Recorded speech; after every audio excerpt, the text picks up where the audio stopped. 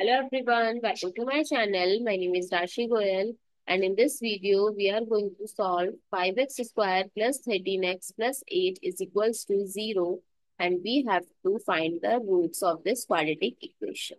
So let's start with today's video solution. So first I'm going to compare it with standard form of quadratic equation, that is ax square plus bx plus c is equals to 0. A is 5, b is 13 and c is 8. So our quadratic formula is x is equals to minus b plus minus b square minus 4ac by 2a. So let's put all the values. So minus 11 plus minus 13, it is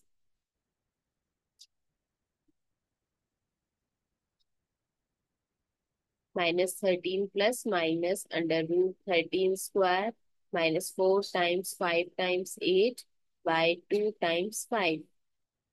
So minus 13 plus minus under root 13 square is 169 minus 4 times 5 is 20 times 8 is 160 by 10.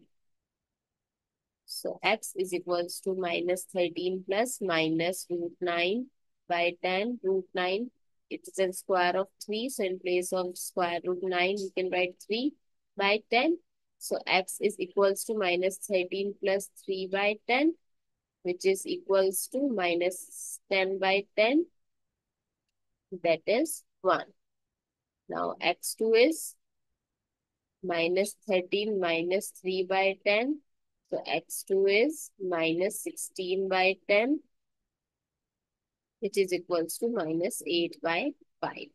I hope it's clear and you find it useful. So please give us a thumbs up or subscribe to my channel. Stay tuned for more upcoming videos.